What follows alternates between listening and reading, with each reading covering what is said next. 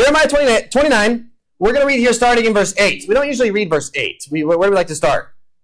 Verse 11, we like that one. It's a feel-good scripture. We're going to get sort of a running start into this one. Verse 8. Yes, this is what the Lord Almighty, the God of Israel, says. That's how you start a sentence right there. Full government. Do not let the prophets and diviners among you deceive you. Do not listen to the dreams you encourage them to have. They are prophesying lies to you in my name. I have not sent them, declares the Lord. So it starts off, that feel-good scripture you guys love so much, Jeremiah 29:11, the opening to it is a rebuke on all the people. Stop listening to those false teachers out there. And what does he say about the false teachers? Why are they prophesying false things?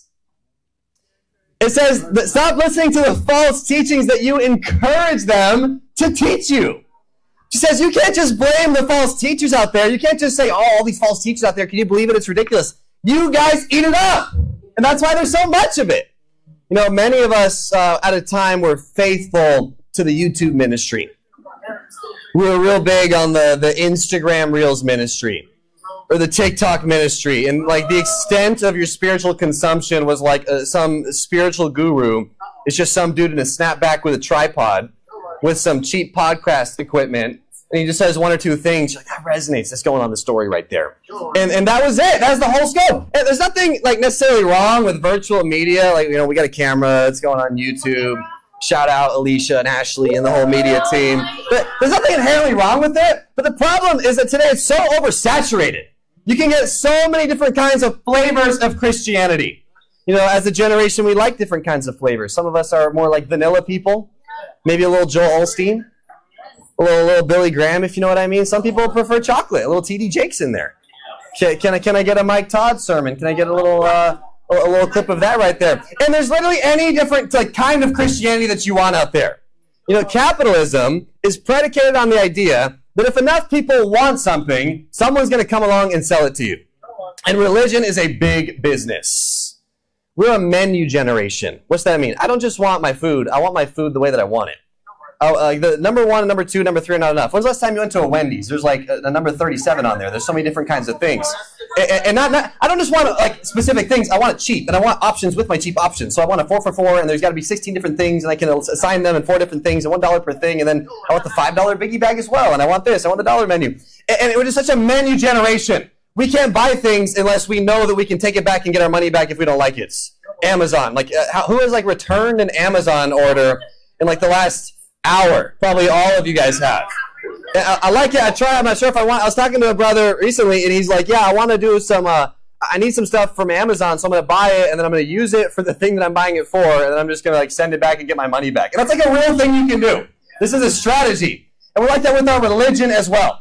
Like, I want a religion. I like the part that like appeals to my spiritual elitism, so there needs to be some kind of hardlineness in there because it makes me feel like I'm actually doing more than everybody else. But I don't want the accountability part, though. I just want to pretend like I'm doing it. I don't want anyone to ask me if I'm actually doing it.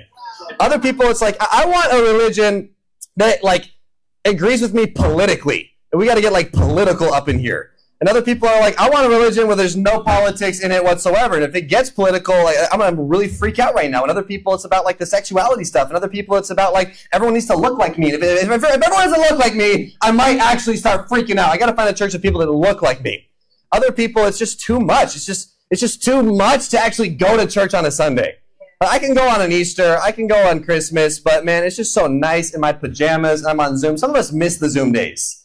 No one told me I got to go to anything. I can roll out of bed 9:59, log in, camera off, camera on by like 10:11. That's so soon enough. No one's going to text me about it. If it's 10:12, someone might text me about it. But 10:11, I can get away with that. I've got it down to a science, so I can be as lazy as possible and still present myself as someone who's doing their best. And here, this goes back thousands of years. And Jeremiah says, you just got to stop, not just listening to it, you got to stop craving it. You got to stop wanting false teaching. And then it gets into the feel-good scripture in verse 10. This is what the Lord says. When 70 years are completed for Babylon, I will come to you and fulfill my good promise to bring you back to this place. For I know the plans I have for you, declares the Lord.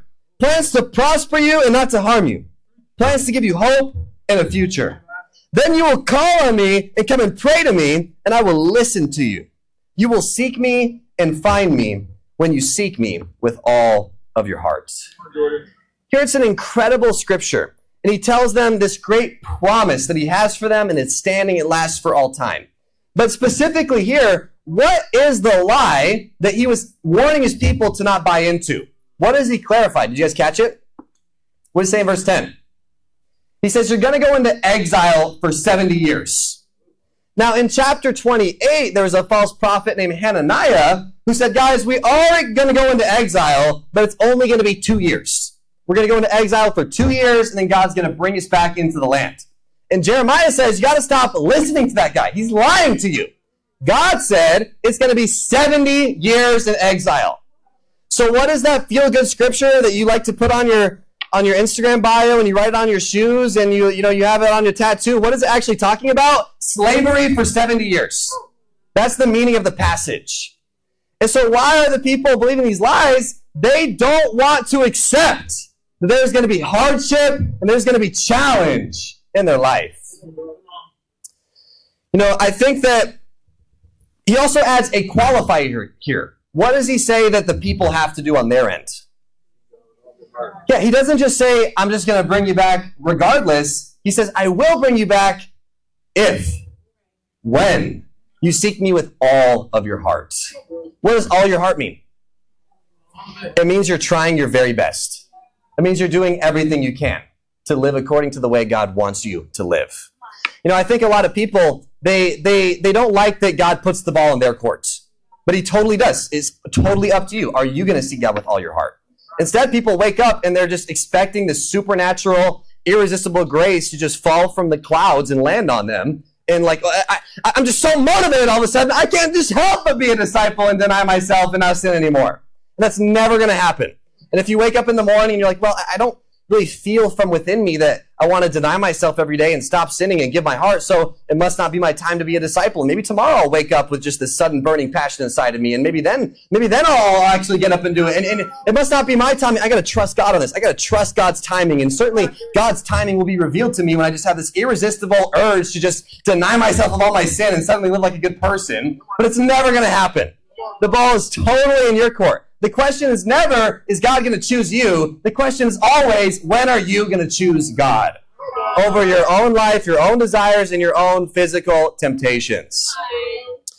I think people miss God's plan because they don't see God with all their hearts. See, God has a plan for your life. The life you're living may not be God's plan for you. Because you guys know this. You can write a plan for somebody, but if they don't follow the plan, are the results of the plan going to be apparent in their life? So I believe fundamentally everyone has two routes they can take in their life. The path that God has paved for them, or you can make your own, for better or worse. I think God already knows what he wants your life to look like. He's outside of time. I think he knows what your spouse looks like. He knows if he's handsome or not, and if you'll get your heart behind it. He knows what your kids are going to look like. He knows what your career is going to turn out to be. He knows all the people you're going to reach out to and bring into the kingdom one day. And he's got it all planned out for you. But if you don't walk down that path, can you still expect to receive the things that were promised for you on that path? So a lot of people are like, man, God promised me. He said he had good things in store for me. I just don't understand why they're not in my life. Well, the thing is, they're behind that door, and you didn't walk through that door. You chose curtain number 1. You're mad you don't have what's behind curtain number 2. See, it's always back to what are we going to do? How are we going to respond to what the scriptures say we need to do? And I think the main reason why do you guys think they chose the Hananiah's prophecy over Jeremiah's? Why do you think they preferred that one? They don't want to go into exile. They don't want to go through the hardship. What was exile going to look like for them? It meant the Babylonians were going to come and they were going to kill a lot of them. And those who would survive, they were going to put a hook through their jaw and they're going to drag them across the desert and make them be slaves and servants in Babylon. You can understand why people weren't looking forward to this. Christianity is a radical teaching. Because as you saw, one of the major themes that all these people came up here and shared, what was the thing that really stood out to them? Suffering. That's a funny word, right? And not to make light of anyone's challenges, but most of us know nothing about suffering. When you talk about suffering in the Bible, usually it's referring to the sacrifice that Jesus made. Wrought iron nails through your arms. feet pressed over each other, nailed right through it, naked, bleeding, right in front of your own mom, as all your friends abandon you. That's the Bible's definition of suffering. Now, we go through challenges, and we get overwhelmed, and we have a hard time, absolutely. But Christianity is all about embracing it. See, very few religions are like that. You know, someone talked about Buddhism. Buddhism is all about not facing your pain. Pain is evil, so we must find a way to escape it. Christianity is all about pain is the only solution. You have to learn how to deal with it in a spiritual way. And then I love the part where it says prosper. A lot of people look at prosper, and you guys think that means like wealth. Like the Bible says I'm going to prosper, where my money at? You think prosper means like a husband that can't take his eyes off of you? You think prosper means like a wife that just does whatever you say? Like when is God going to let me prosper? Prosper is not wealth. It's not about comfort. It has nothing to do with your 5-year plan. Prosper in this situation, in this context, is about helping you to actually achieve the expectation that God has put in your life. So for us in the New Covenant, what is the expectation that God has put onto our lives? To not just be faithful, but to be fruitful. So what is the promise here? If you give your whole heart and you don't give up and you embrace the challenges, you'll be successful in being fruitful, helping other people to become disciples. And that might shatter your idea of Christianity. I thought that if I'm a good boy, Santa's going to come to town and I'm going to get presents. I thought that was Christianity. But this Christianity and Christmas are like not the same thing at all. Jesus is not Santa. He brings coal every single time and he throws them at you. And you're supposed to bring him cookies and milk. And he eats it and drinks it. And there are no presents for you. Instead, it's all about helping you develop what? Character. Let's talk about how to build character. Let's go to Romans chapter 5. Romans 5, let's start here, I think, in verse 3. Yeah, verse 3. It says, not only so, but we also glory in our sufferings. That's just a psycho thing to say. I actually don't know what that means. I'll ask Shauna later. Maybe she can explain it to me. Glory in our sufferings. Because we know that suffering produces perseverance, perseverance, character, and character, hope. And hope does not put us to shame, because God's love has been poured out into our hearts through the Holy Spirit who has been given to us. So here we learn how we get character. What is it? You see, you guys know this one already. See, a lot of people think suffering. If I suffer, I'll have character. That's actually not true. Suffering provides the opportunity to persevere. And if you persevere, then character will be the result. You know, you can go through a lot of suffering and like learn nothing from that. You can, in fact, maybe sometimes the reason why we're still suffering is because we still just have not learned the lesson. We have not learned how to persevere. If you're suffering in your sobriety, and so you decide to numb out with a little alcohol, did you persevere? If you're suffering in your celibacy and your abstinence, and you decide just to give yourself a little break with a little immorality, did you persevere? No, in no way whatsoever. Therefore, you have not developed character. And for a lot of us, we come into the kingdom and we think we're like high character people. We read the scripture about the talents, like 5-talent person. You're like, that's me. Yeah. I have no choice. I got to get in there and really give it all to God. I mean, I'm a high character person. And you come in the kingdom, and what becomes like glaringly obvious to you very soon is you actually have no character. A lot of us come in the kingdom with like a deficit of character. You have negative character. If it was on a scale, it's below 0. And it gets exposed in all these different ways. I think one way that character is exposed is you start to realize in the kingdom, you actually can't show up on time to things. And people talk about it like they're a victim of this. So they're like, I just really struggle with showing up on time to things, and it's almost chronic at this point. And you talk about it as if it's something that happens to you, as opposed to like it's something that you did. Like you are the culprit. The wanted sign has your face on it. You're the one who shows up late every time. And then you try to like make yourself feel better. It's not a character thing. It's not a character thing. What is it? It's totally a character thing if you can't figure out how to show up places on time. You know, I was talking to one sister, one girl who's trying to come to church, and she's like, yeah, just please pray for me. I really want to come to church on Sunday. Just please pray for me that I get up on time and so I can come to church. And I was like, I don't think that's like what I should pray for here. Like this, why would you pray for something that you can literally do?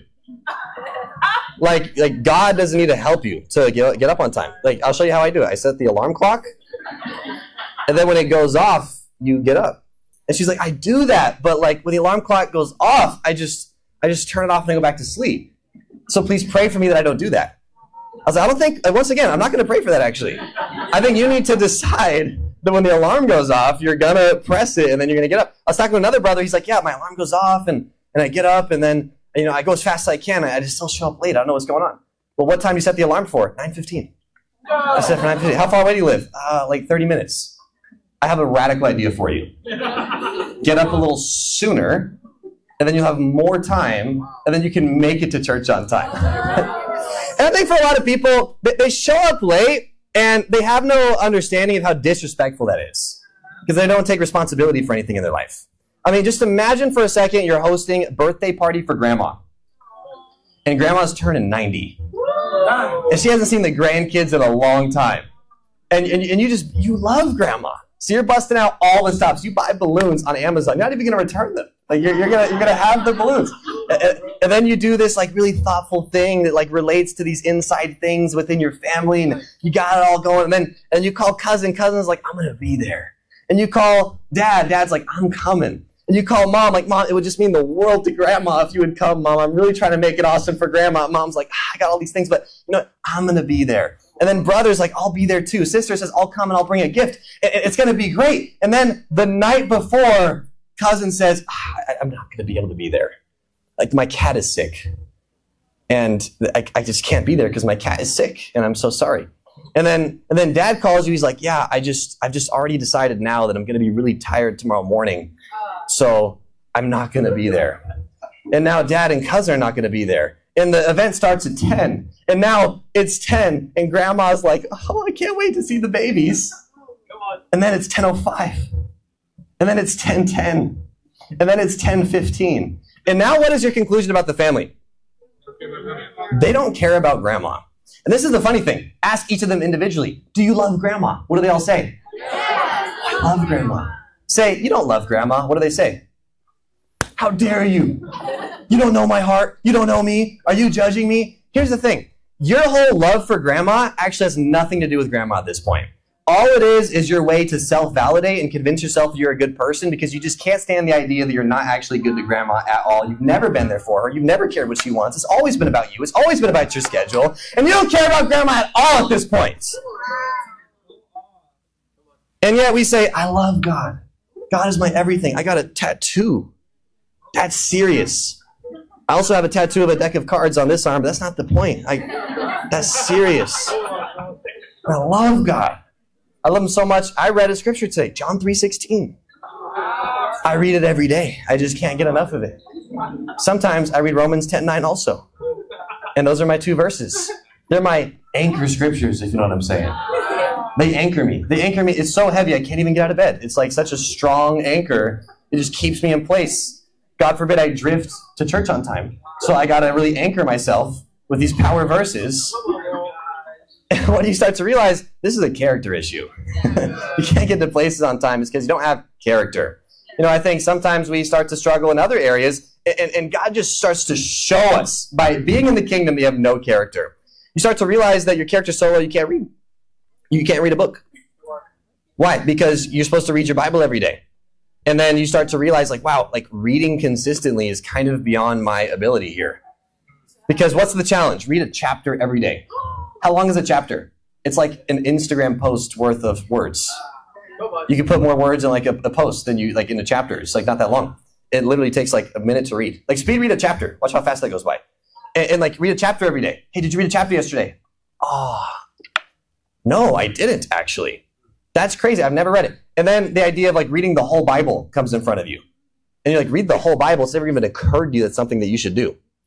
Imagine now, grandma writes you a letter. She puts all her work into the letter. The process of writing the letter is so demanding for grandma that she actually dies as a result of penning the letter. Like with her last heartbeat, she signs that letter. Love grandma. And she dies. And the letter is carried to you by a deliverer who gets like murdered on his way to you. And then someone else picks up the letter and says, I won't let this be in vain. I'm doing it for grandma. And then they get killed on their way to you. And there's a series of people getting killed over centuries. and then a messenger brings you the letter. What would be like the greatest crime of humanity? Not read it. To open it up and read like the first line. Dear, oh, it's my name. I think that's enough for today. Tomorrow, I love that one so much. I just can't get enough of it. I think I might write that one on my shoe when I play basketball or something. I just feel so silly inside when I read this. It's like the butterflies are in here or something, and you've never read the letter. You have no idea what grandma's heart was to read it. You're so out of touch with what's been given to you. You are so disconnected with the importance of the personalization of the Bible in your life. Wow. And then someone says like, hey, I think you should read the whole Bible. And you actually get like offended at that. You're like, are you telling me like, I'm not doing good enough? Nothing's ever enough for you people, is it? I just feel like it's just so demanding all the time. You're telling me to read the whole Bible. You guys know if you were to read 30 minutes a day, you'd be done in a year? Isn't that crazy? 15, no, I'm off on that. 30 minutes a day, you're done in 6 months. 15 minutes a day, you're done in a year. 15 minutes a day. And yet, man, a lot of us, so think about that. Okay, so 7 minutes a day, you finish in what, 2 years? 3.5 minutes a day, how long are you gonna finish? 4 years, right? So to finish the Bible in 10 years, what would that be? Probably like seconds of reading per day. That's if you read at like a 4th grade reading level. A lot of us are that old at least times 2. And yet you've never read the Bible. And at some point, like, you have to realize, wow, my character is being stretched. I actually can't read. And it's a radical conviction to come to. Imagine for a second you're part of a book club, like Harry Potter Club. And every Sunday you have like book club meeting. And then also on Wednesday you have book club meeting. And on Friday you have like an activity-based but Harry Potter themed events all about Harry Potter. And you're coming to all these meetings, and in one of the meetings someone's like, have you ever read the book? Because we're talking about this character in the book, and it doesn't seem like you know who we're talking about. Like, that would be pretty absurd at a certain point, right? Like, you're a part of the Harry Potter Club, but you've just never read Harry Potter?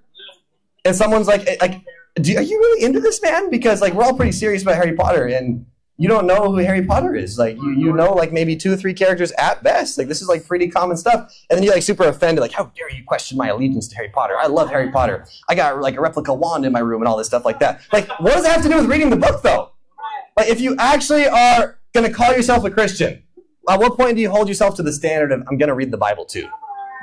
So the kingdom, man, it exposes our ability in all these things. I think conflict resolution is another one. Man, you come in the kingdom and you realize you've actually never resolved a conflict in your life. You just ghosted people and then slandered people behind their back and avoided people or got passive aggressive with people. And so you come in the kingdom and someone tries to resolve conflict with you. Doesn't it feel like they're attacking you a little bit? It's actually super jarring. And they come to you and they're like, hey, like, are you feeling okay? And you're like, I'm fine. Fine. It doesn't seem like you're fine. Well, I was fine. And then you ask me if I'm upset, and like, now I'm upset. If me asking you if you're upset is enough to make you upset, then I still think you have a problem. And I can probably help you with that. Maybe we can look at some scriptures. Like, can you imagine if, like, Jesus treated people that way? Wouldn't that hurt your heart? Wouldn't it hurt your heart if, like, Peter was like, Jesus, like, are you feeling okay? And Jesus like, fine, dude. Like, it's always bothering me and stuff like that. Like, I'd be heartbroken if I watched, like, a playback of Jesus acting like that. And we know that Jesus would never treat people like that. So why do we feel totally justified to treat everyone that we ever interact with like that? Just cold-shouldering people. Because we don't have the character to actually resolve conflict and deal with confrontation with other people in our life. Another thing that the kingdom will expose in you. You don't have the character to pay attention to things. And then you try to pray. And you start praying. And, like, you're like, I'm a beast at prayer. I do it all the time. I go, hallowed be thy name. Thy kingdom come, thy will be done. On earth as it is in heaven. A few Hail Marys. Boom, that's prayer. No. Now, when you're praying at the most bare bones level, what is happening? You're communicating with God. You're talking with God. That's prayer. So imagine if it was like this in any other relationship. Like, so imagine if you had a roommate, and every time your roommate comes home, he's like, dearest roommate, hallowed be thy name. In the dorm as it is back home. May our chores be done. May our daily rent be given to us. You'd be like, wow, that's a weird thing. I don't really know why you just said that to me. And imagine that's like all they say to you. And they just totally ignore you outside of that. And then like just totally randomly, middle of the night, he's like, give me money. And you're like, good morning. Like, nice to hear from you. Haven't heard from you in a while. And then he's just like quiet after that. And then he comes to you just like, I'm so upset. Like, my best friend is not my best friend anymore. But I don't have any other friends, so I can't tell my best friend that we're not best friends anymore, so we're going to be pretend best friends until I have a new best friend, then I'm dropping that best friend, I get my new best friend. And you're like, what are you talking about? And you'd be so freaked out by this person. I think God is freaked out by some of you guys, actually. Because you come to God, like, on the regular, like, hallowed be thy name. Thy kingdom come. And God's like, I felt that when Jesus said it to me. It's not hitting the same from you, though. I don't even know what you're talking about, actually. It's kind of freaking me out. And then, like, you totally ignore God. You live your life as if he doesn't exist. Until, like, the credit card balance is a little high. Like, Stephanie's great with finances. It's not personal. This is actually in my notes. But the balance is a little high because you swiped it and you paid for things that you can't afford. And now you're freaking out like, God, if you could just bail me out from this one, I swear I'll never swear to anything ever again. And, like, the turbulence gets a little crazy and you're like, God, if you could just get us there safely, then I swear I'll stop treating you like a loan shark and making promises with you. Just get me on this thing safely. And then your friends convince you to go to Six Flags. You're going up the roller coaster. You're like, this is a little higher from up here than it looks when I was down there. And I'm getting a little, God, if you just get me out of this situation. And God's like, nice to hear from you.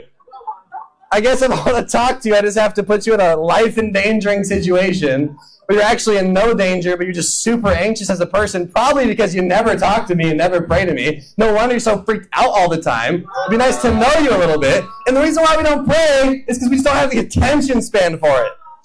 And you sit there and you're like, thank you, God, for Dad. Thank you, God, for Mom. Thank you, God, for my... Oh, that basketball run the other day was crazy. I should post it on Facebook.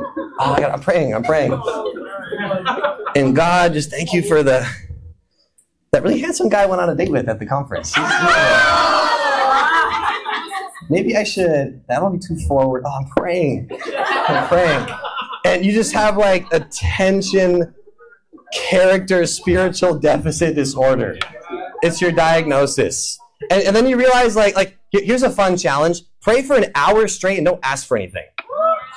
And don't get distracted at any point. Watch how you do. Time yourself. Try to beat your record of, like, 3.5 minutes. And you're going to realize, like, wow, I don't have any character at all. I can't resolve conflict. I can't read. I can't pay attention to things. And here's the incredible thing. God is so giving. He's going to give you so much opportunity to grow your character. And what is the only environment in which you can grow your character? Suffering. And so a lot of us are like, why does God do this to us? Because he wants you to go to heaven. And God doesn't want people in heaven that can't read, that can't pay attention, that can't resolve conflict with each other, that don't care about him at all, that wouldn't show up to grandma's birthday on time. So he's going to put you through enough hardship so you have the opportunity to persevere so you can develop the character that it takes to run the Christian race that we can be in heaven with him one day.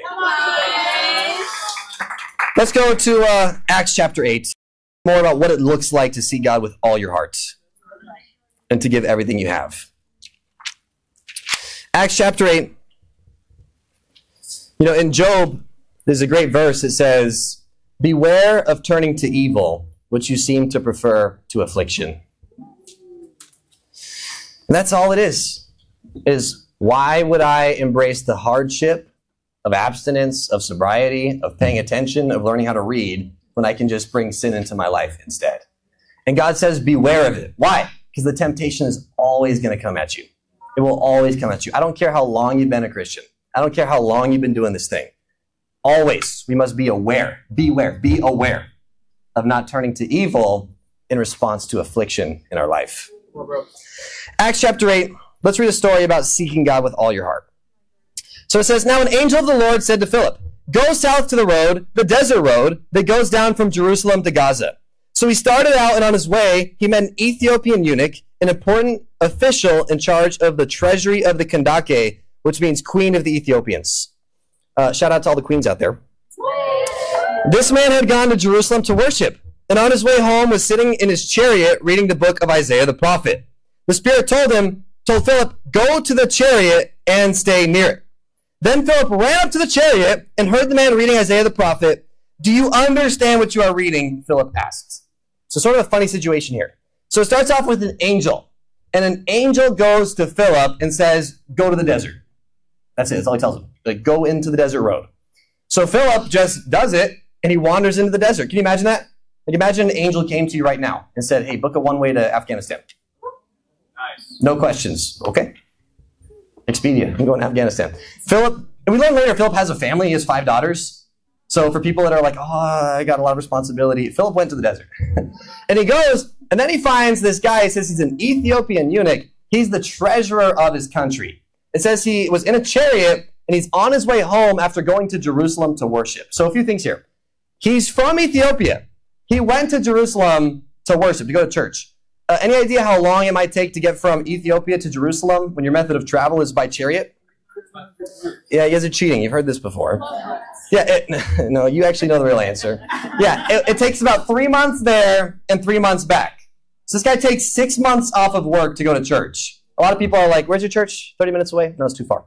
This guy's like, 6 months away? Okay, I'll be there. I'll go to church. So 3 months going to church. Now he's coming back, and now the angel reappears to Philip. So this whole time, Philip's been like in the desert chilling. And sometimes the way the Bible's written, we can think that like only a few minutes have gone by. We don't know that. We don't know how long Philip is just in the desert, just waiting for his next order. It doesn't take long to be in the desert to start looking like a guy who's been in the desert for a while. So, I mean, I'm in the desert for like 5.5 minutes. I'm sunburnt. I look about as pink as Blake, probably. I got like, he's probably got sand in his beard. He's looking a little dusty. You don't take long to get dusty looking when you're in the desert. And now the angel comes to him and gives him these dynamic directions of run to that chariot. And Philip's 2 for 2. He just starts sprinting head on at the chariot. So now imagine you're this treasurer. You're like reading the Bible. He says, reading Isaiah the prophet. You're on your way home. You're in the desert. And there's just a stranger just booking it at you, sprinting at you. And he like hits the brakes right in front of the chariot. Like imagine just running in front of a car. And he's like, do you understand what you're reading? Let's see what he says. Verse 31. How can I, he said, unless someone explains it to me? So he invited Philip to come up and sit with him. This is the passage of scripture the eunuch was reading. He was led like a sheep to the slaughter, and as a lamb before its shearer is silent, so he did not open his mouth. In his humiliation, he was deprived of justice. Who can speak of his descendants? For his life was taken from the earth. The eunuch asked Philip, tell me, please, who is the prophet talking about? Himself or someone else? Then Philip began with that very passage of scripture and told him the good news about Jesus. As they traveled along the road, they came to some water, and the eunuch said, look, here's water. What can stand in the way of my being baptized? And he gave orders to stop the chariot. Then both Philip and the eunuch went down into the water, and Philip baptized him. When they came up out of the water, the Spirit of the Lord suddenly took Philip away, and the eunuch did not see him again, but went on his way rejoicing. It's pretty incredible. So you have this total stranger, probably looks like very disheveled, little sunburned, sand all over him, runs up to this royal official who's in a chariot. Anyone ever had a chariot before? I've never seen that. That's a cool ride. He's in a chariot. He's got servants with him. He's trying to figure out the Bible, and some just total stranger probably looks crazy. Do you understand what you're reading? And how does this guy respond? Honestly, no. You ever feel like that when you read the Old Testament? Nebu, Chad, Nezer, Neba. I'm just going to read John 3:16 today. You know? Back to my old bread and butter. And he's trying to read it, and he can't understand it. And this totally random guy in the desert is like, I can help you with that. And so he invites Philip into the chariot with him, just brings this crazy-looking guy into his car, into his chariot. And then he starts telling him about Jesus. And then what do they come across? Water. They're in a desert. What's like the one characteristic of a desert? There's no water in that place. What does this mean? God provided the water. And he says, what can stand in my way of getting baptized? In other words, nothing's going to stop him from getting baptized. And upon his request, they go down into the water. It says Philip dips him in. And then when the eunuch comes out of the water, where's Philip? I would be freaking out, honestly. Like, yeah, you guys saw him too, right? But it says he goes on his way rejoicing. I don't know what that means. He's like clicking his heels or something. And he's just super excited that he now has a relationship with God, his creator. You know, I think that a few things we can learn here. One, he was not looking for a random stranger in the desert to come and bring the message to him. He went to Jerusalem. 3-month trip, 3 months back. I think he was expecting to find God in Jerusalem. But did he find the answers? No, a lot of us have very fixed ideas of how we want God to reveal answers to us. It's like, God, just speak to me, God. Just reveal it to me, God. And someone's like, hey, I'd like to tell you about the Bible. You're like, get away from me. I'm trying to listen to God right now. Reveal it in a dream, God. And then you read the Bible tells you like word for word what you got to do. And you're like, I think I just got to meditate on this. I got to see if the Spirit agrees with what the Spirit wrote in the book that's for me. But I'm not really sure I want to do it, so I'm just going to say I'm not going to do that. And I'm going to say the Spirit told me not to do what the Spirit told me to do. Like, what's one thing that the Holy Spirit's never going to do? Contradict the Bible. And so we read the Bible, it's like you got to repent. And you're like, but I think the Spirit's telling me that I should date this girl that I met online. And the Spirit, maybe I can save her. I can save her. Like, God, this is my mission from God. Now I'm certain. I had a dream, and it's like I didn't understand it in the moment, but now it's all clicking that maybe I can meet with this girl. Maybe we should move in together too. And I can show her like an example, a godly man. And then that's going to be like you're going to hell, dude. You are totally off base on this one. Why? Because you have now identified your own feelings and desires as the Holy Spirit. How do you know what the Holy Spirit wants you to do? He wrote it down for you. So you can never get confused. It's in the Bible. And we have such fixed ideas about how we want God to reveal answers to us. What's God usually going to do? Just send you some guy. If you read the Bible, it's a story of people crying out for God, and God just sends them some guy. And that guy gets to have visions from heaven. You don't get to have visions from heaven. Why? Because visions from heaven comes with a suffering and responsibility that you do not want. So they come, they take on that suffering for you, they give you the message, all you have to do is actually repent and obey the message. The other thing here is, I think all this guy wanted was a relationship with God. You know, what's really cool about this guy is most historians and theologians believe that this man went back to Ethiopia and converted his entire country. So like 1,000 years later, the European imperialists come to Ethiopia, and they're like gonna give them Christianity, and all the Ethiopians were like, oh yeah, we already do this. Yep, we got churches, we got crosses, this is our thing, man. We're Christian. And like this is like a huge blank mystery in history for the longest time. Like, how is it possible? Like, how did Christianity get here? The only explanation was this guy. So this guy just wanted to have a relationship with God. God's plan for his life was so much bigger than that. I think a lot of us need to open up our minds to the idea that God wants to do a lot more with you than what you probably plan on doing. And God's going to do incredible things for you.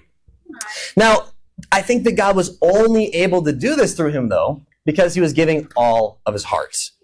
You know, I think, and didn't make any excuses either. He had a lot of excuses to make. High-powered job, way more important than any of us are doing. It's far away.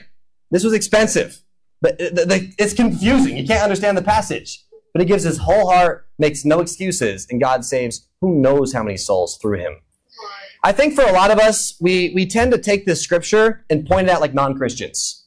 We say, here, I got to help you out, man. You got to start reading your Bible every day, and you got to pray every day, and you even got to come to church sometimes. And those are the big three. And we're like, that's the standard. And that's the standard we hold a non-Christian to when they're trying to become a Christian, right? Now, don't you think that as you grow in your faith, as you grow in your wisdom, as you grow in your conviction, the standard that you're held to should grow as well? And yet many of us, it's been 1 year, 2 years, 3 years, and you're still holding yourself to the same standard that you would give to a non-Christian. As long as I read my Bible every day and I pray every day and I come to church, I'm good, baby. Full marks. I got an A+ on this one. That's an A+ for like a guy who's not saved. As a Christian, there's an expectation that you grow and you possess these qualities in increasing measure.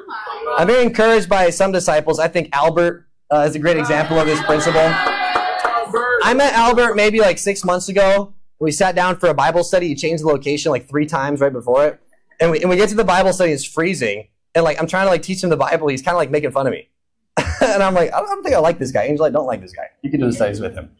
But Albert really wrestled in the Bible, like really like worked through these things. He's super smart. Sometimes when you're like a genius, it's kind of harder to get your head around like God is mightier than you. But Albert humbled himself. He became a disciple. He got baptized like not that long ago. And he's like wearing a full suit. He's coming here. He also preached at midweek and like blew it out. It was ridiculous. And you look at that guy, and he hasn't been a disciple for even a year, even half a year, I don't think. And yet he understands God's trying to use me.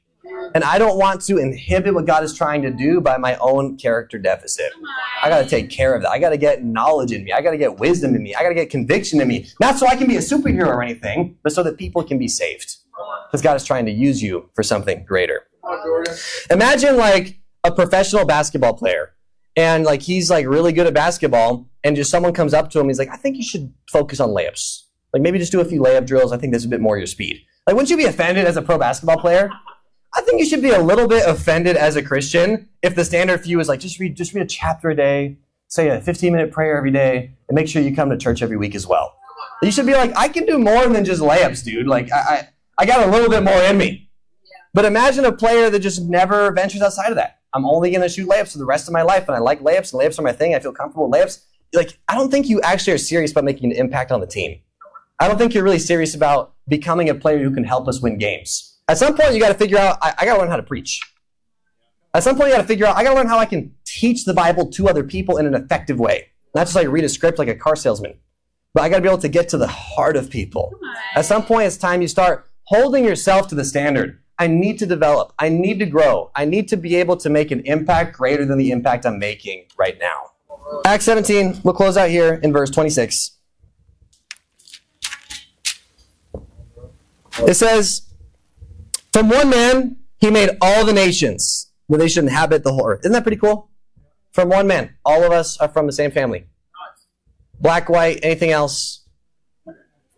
We're family. That they should inhabit the whole earth. And he marked out their appointed times in history and the boundaries of their lands.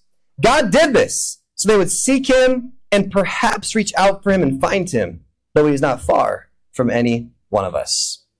As I said before, the ball is in your court. It will never be a question of, will God choose me? It's always going to be a question of, when will you choose God? Here it says he's not far from us. In fact, he's arranged all the different things in your life for the purpose. What does it say? That you might seek out for him and what? And, well, yeah, but before that, it says perhaps reach out for him and find him, because he's not far. The only question today is, are you going to seek after God? Are you going to make the most of the opportunity that God has given you? Or are you going to be like an ostrich and put your head back in the sand and go back to building your own life, make as much money as possible, and have a status, and have a lot of followers, and get my 401k, and get my retirement, my career, I can be a homeowner, all these things? Or are you going to let God use your life today?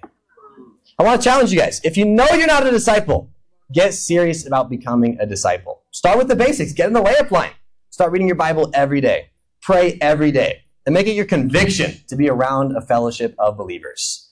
And if you consider yourself a disciple, it's time to stop holding God back with what he can do from you, with what he can do through you. Ask somebody, how can I mature? Hold me accountable, because I want to make a great impact and help a lot of people come to a relationship with God. For us today, the challenge is super simple. Expect more out of yourself. Be the person that God created you to be. Thank you. That's the lesson.